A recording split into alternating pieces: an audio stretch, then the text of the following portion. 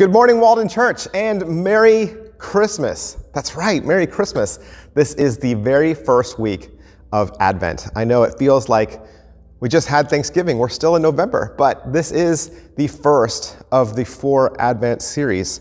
And this week, I have been asking my family, what movie is a must-watch at Christmas time? For you, okay? For you, what is a Christmas movie that it just doesn't feel like Christmas until you watch it? Like every year you say, I have to watch it. Mine has kind of always been a toss-up between Christmas Carol with Patrick Stewart and Jingle All the Way with Arnold Schwarzenegger. So if you're somebody in the room with you right now, turn to your neighbor and let them know what your favorite Christmas movie is. Just say it out loud. Just say, hey, my favorite movie is this.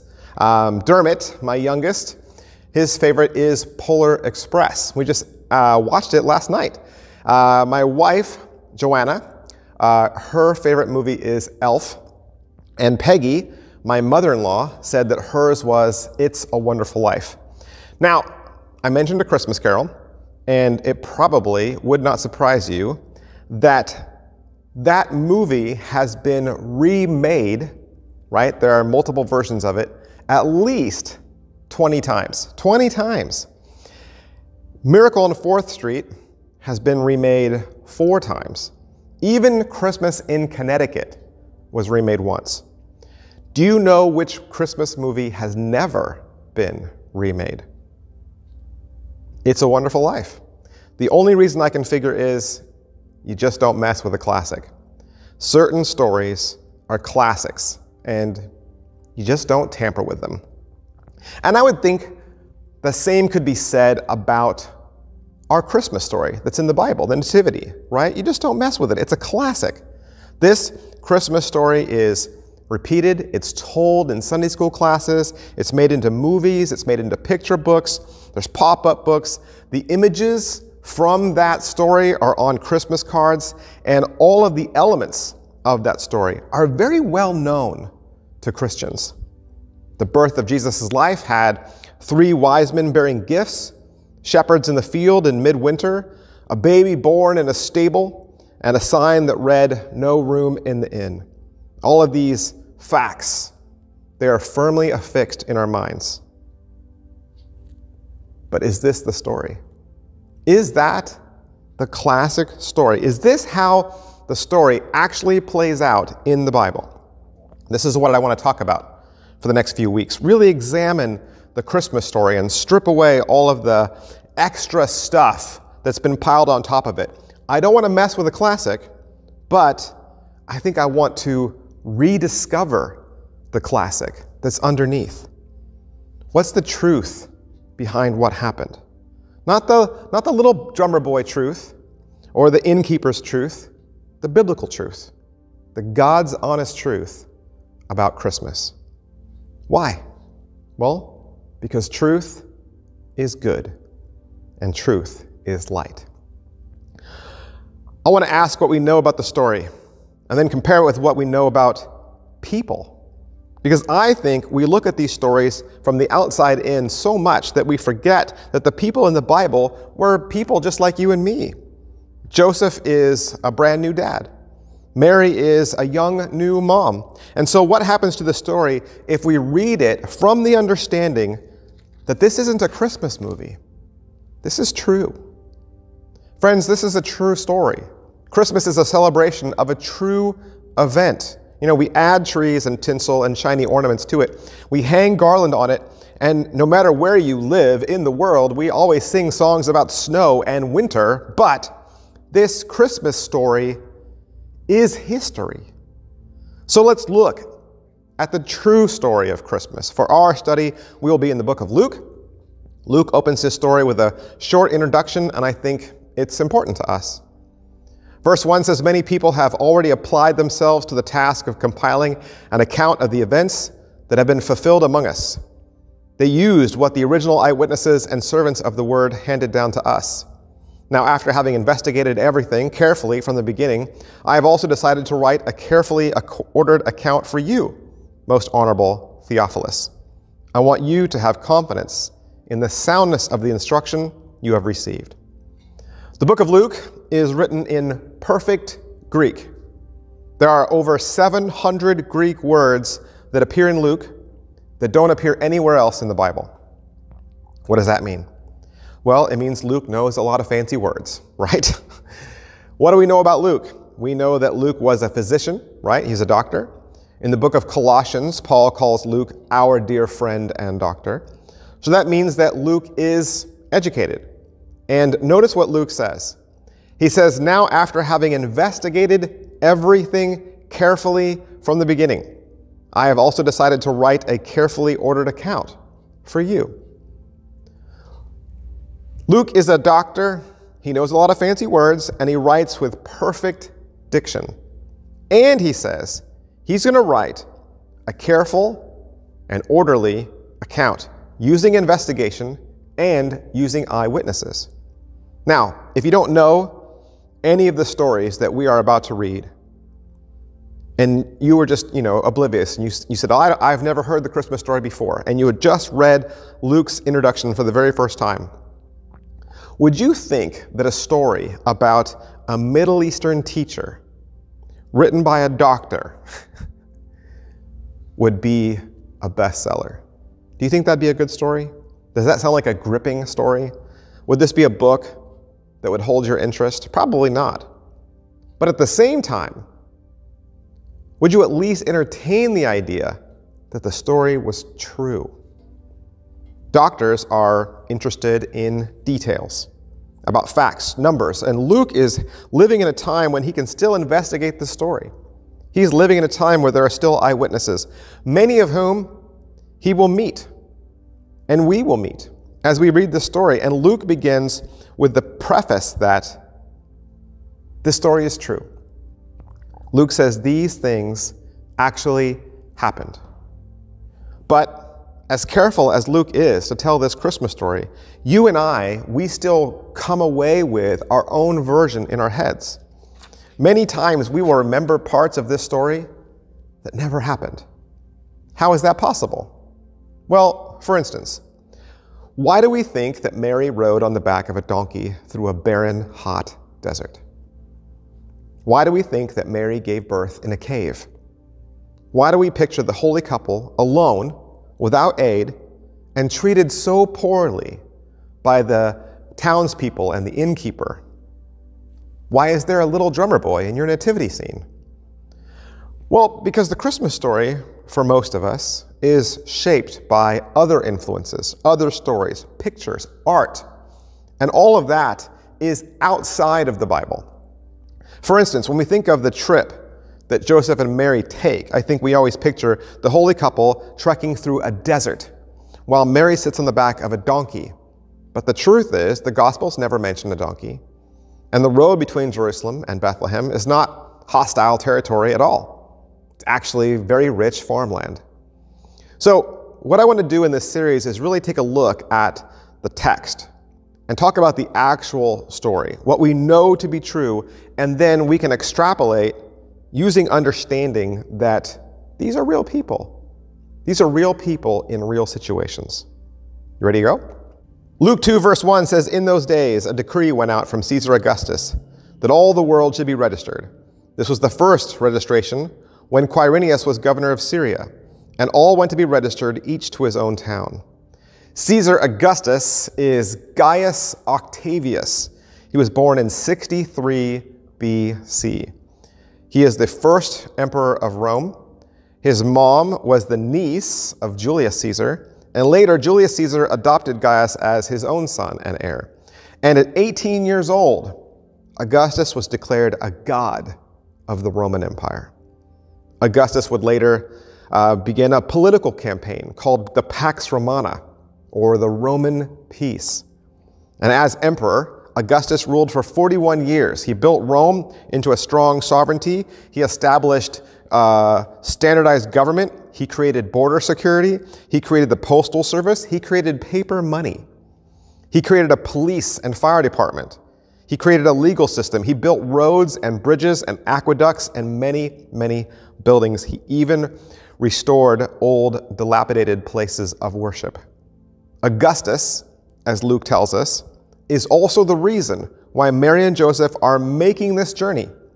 Augustus has ordered a census, and this is important because at that time, the Jews here, they are an oppressed people group. And a census is a nice way of making sure that everyone pays their tax. But it kind of also reminds people who's the boss. The emperor has the power to disrupt your life, and he can make you travel great distances. And this decree, it isn't fun. And even for Jews, this would feel very defeating. And so it's into this very corrupt, very confusing time, in this obscure corner of the empire, we have this nondescript couple coming to Bethlehem in obedience to a decree by an emperor. And the entire earth-shattering event of Jesus' life, his birth, right here, it's recorded in Luke in these next 4 verses. Verse 5 says, "And Joseph also went up from Galilee, from the town of Nazareth to Judea, to the city of David, which is called Bethlehem, because he was of the house and lineage of David, to be registered with Mary, his betrothed, who was with child. And while they were there, the time came for her to give birth.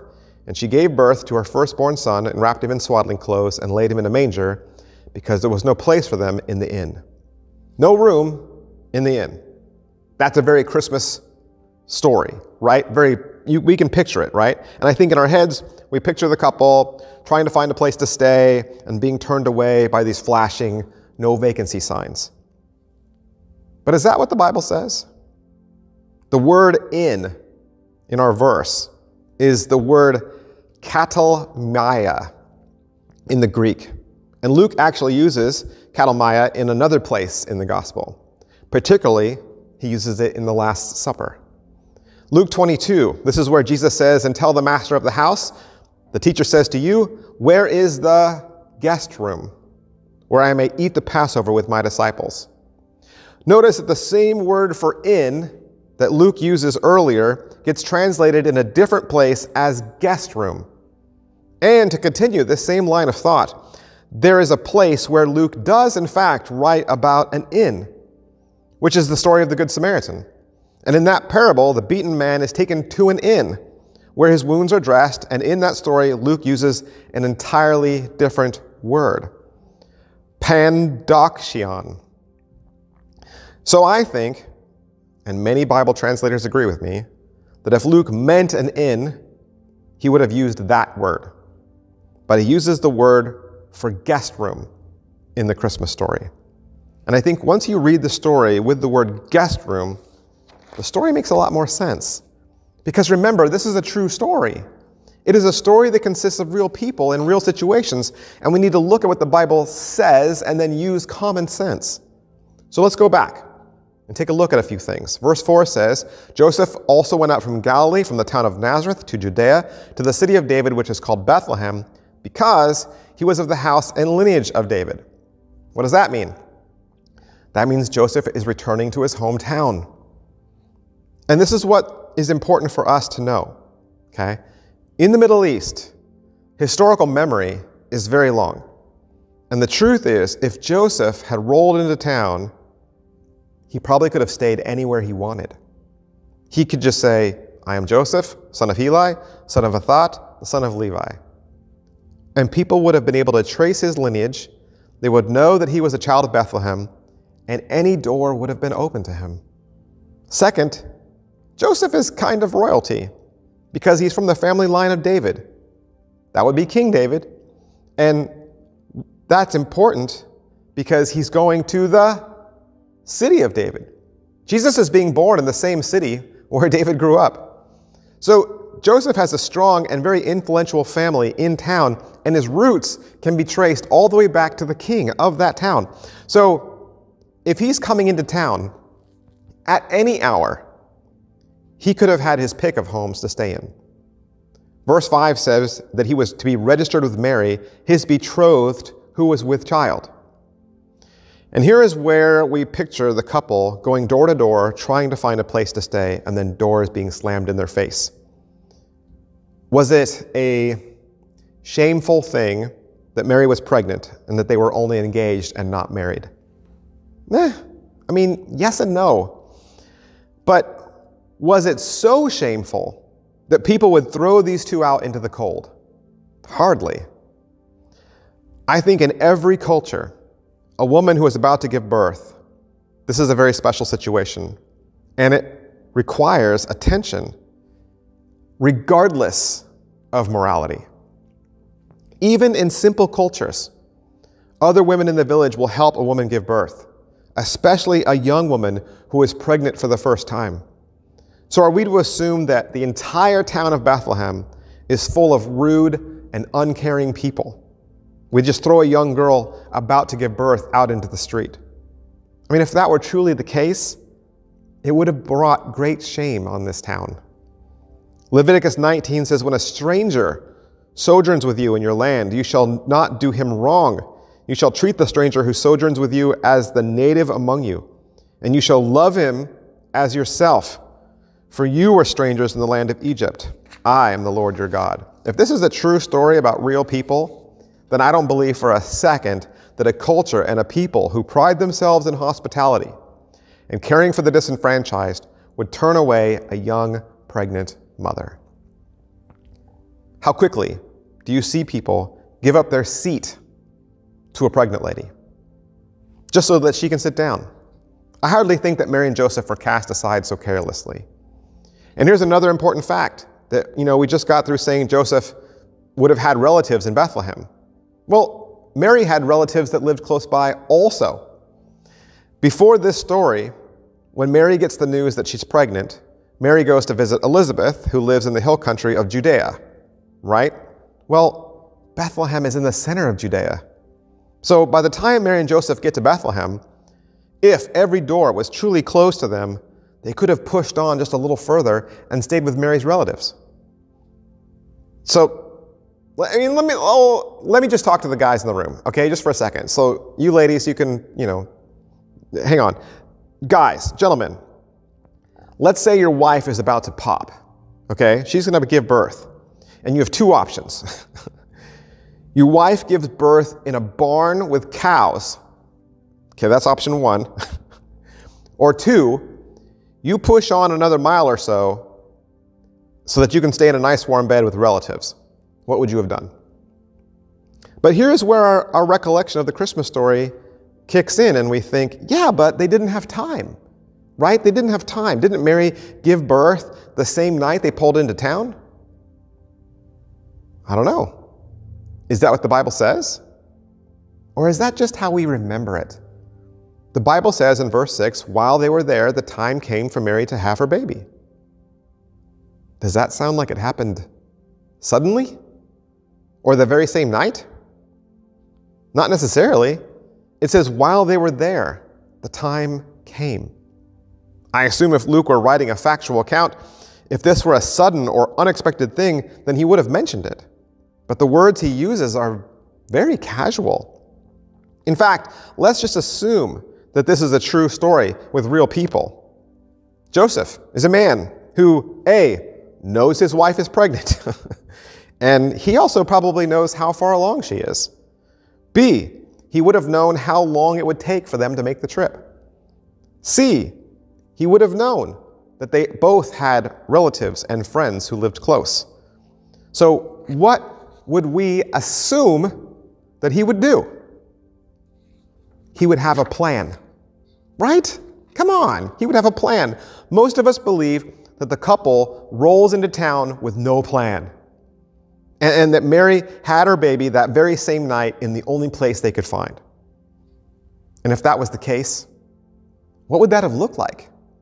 Mary and Joseph pull into town, and they start driving around slowly looking for a vacancy sign, and Mary looks slyly over at her husband and says, whoa, whoa, whoa, whoa, whoa. I told you about this months ago. Don't tell me we just walked 80 miles for almost a week and you didn't call ahead to make reservations. Shh, no. I can figure this out. Just call your sister. We can stay with her. I told you she still hates me after what happened at last Thanksgiving. Well, give me the phone and I'll call my cousin. Is that what we think happened? I don't. And nothing in the Bible implies that they were rushed or desperate or that they didn't have a plan. I think we are dealing with rational, intelligent people who had time to plan. And Joseph would have made a plan. So that brings us back to the whole inn versus guest room debacle. What are we talking about? Well, most first century homes consisted of two levels. You had two large open rooms. You had an upstairs and a downstairs. The upstairs was for sleeping, and that's where your guest would stay. This is called the upper room, and it's where we see Jesus have his Last Supper. The downstairs was a common area where all the living and the cooking takes place. This would be the family room. At the end of the living room, next to the front door, is a smaller room. It's a few feet lower than the house, and every night the family cow or the family donkey was brought inside and placed in that small room. And then every morning those animals were taken and led outside into a courtyard. Now, why would you bring your animals inside at night? Well, there's a couple reasons. Well, first, most homes in Bethlehem are middle-class families. And the truth is, you don't just have a lot of property to allow your animals to roam free, or that they could have their own barn. Growing up, my dog never even had a doghouse. At night, the dog comes indoors, and in the morning, you let him out. Same thing. Second, if you did leave your animals outside at night, you're taking the chance that someone could steal it. If you have your only source of milk or your only source of wool stolen, that would be devastating to your family. Third, there's another very valuable attribute to bringing your animal in at night: central heating. The body heat from the first floor animals would transfer and it would fly up and it would heat the upstairs room. And then in the morning, you could use the hay that they used and their animal dung to burn and to make fuel. Verse 7 says, "And she gave birth to her firstborn son and wrapped him in swaddling clothes and laid him in a manger because there was no place for them in the guest room." So that word manger, that's the only place in the entire story where we think that Mary and Joseph stayed in a cave or in a barn or in a half-structured shelter lean-to that had no front door. But remember, the Bible doesn't say. And as soon as we read the story with the word guest room instead of inn, then we can extrapolate an entirely different story. Doesn't it seem more plausible that Joseph was intelligent and he knew how far along his wife was, and he made plans when they got into his hometown, that when they arrive at the home of where they had planned to stay, the entire upstairs was already full of travelers. So that same home allowed Mary some privacy, and they gave her the stable room. Then Mary had her baby after a few days, and that, when she did, the women of that house helped in the delivery because she wasn't just going to fend for herself. In fact, look at what verse 16 and 17 says about the shepherds.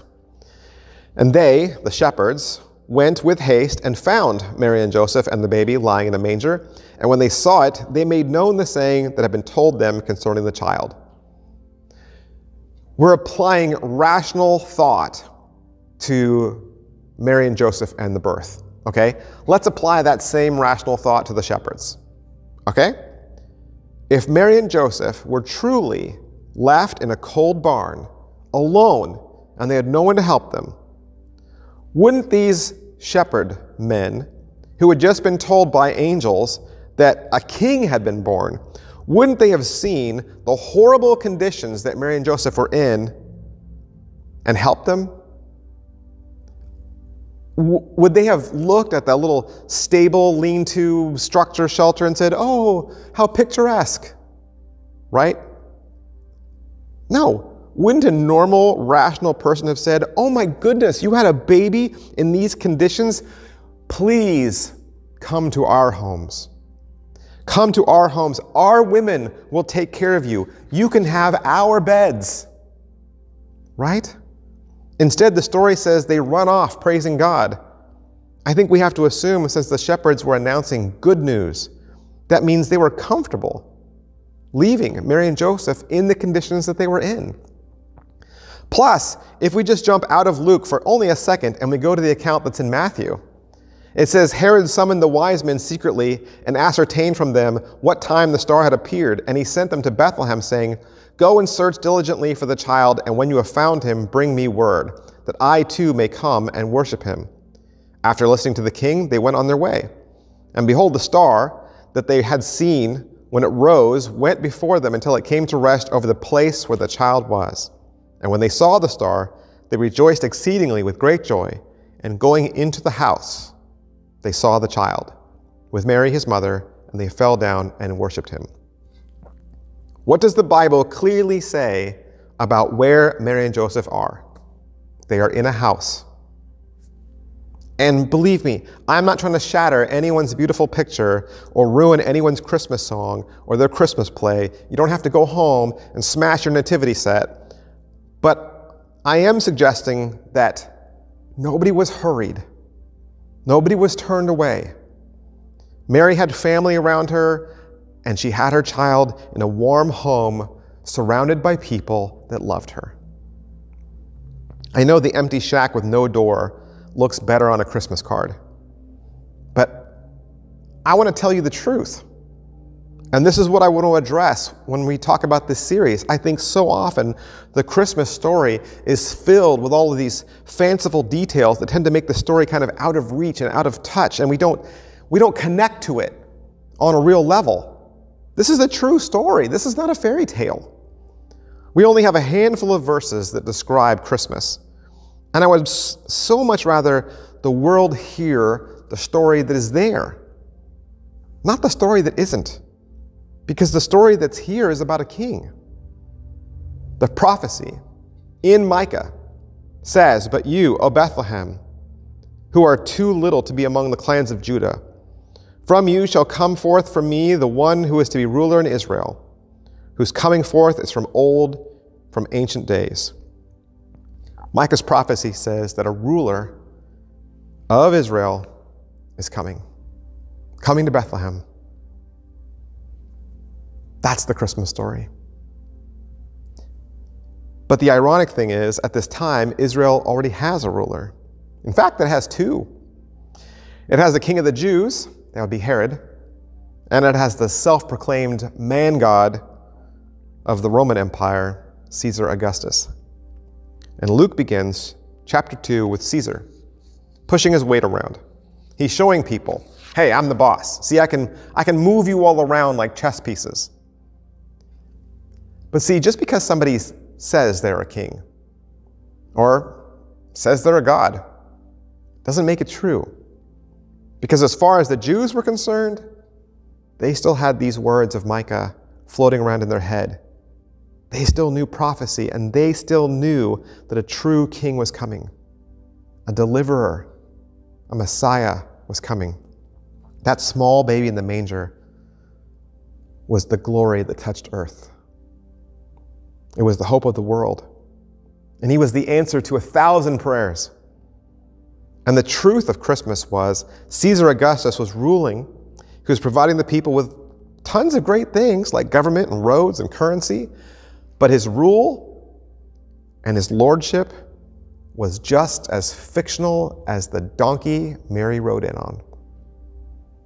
And here's what I want you to understand.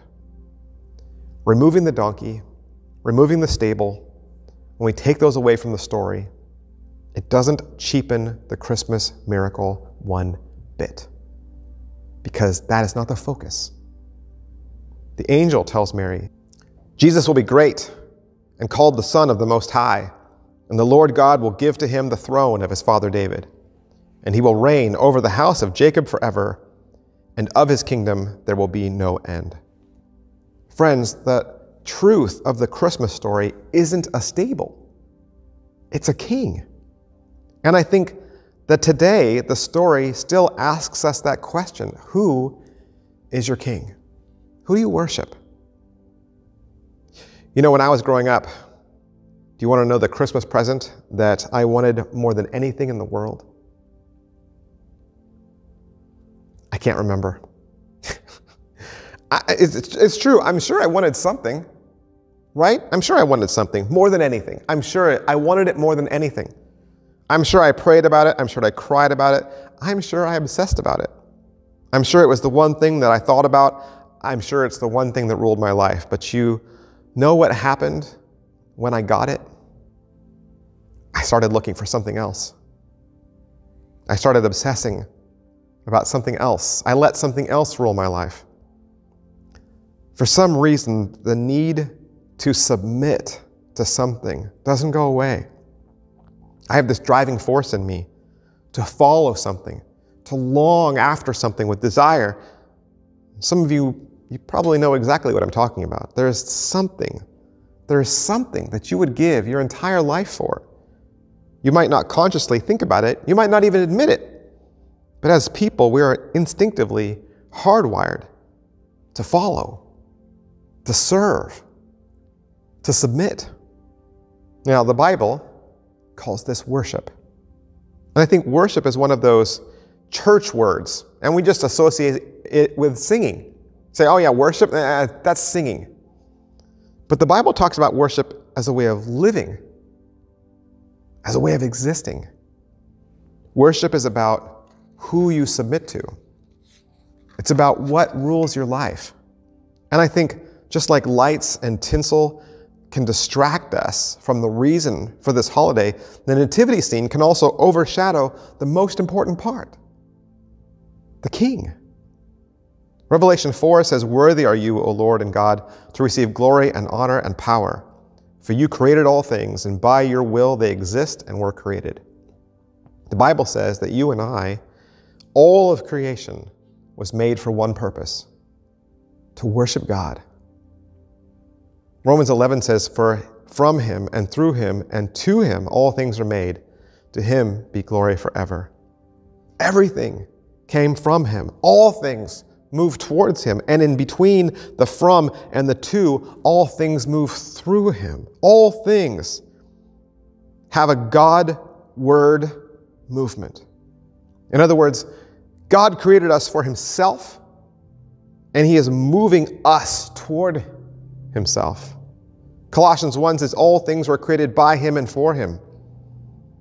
The Bible says that we are made for God. And we express that in every aspect of our lives. That's worship. Now, you might be sitting there today and thinking to yourself, not me, I don't worship anything.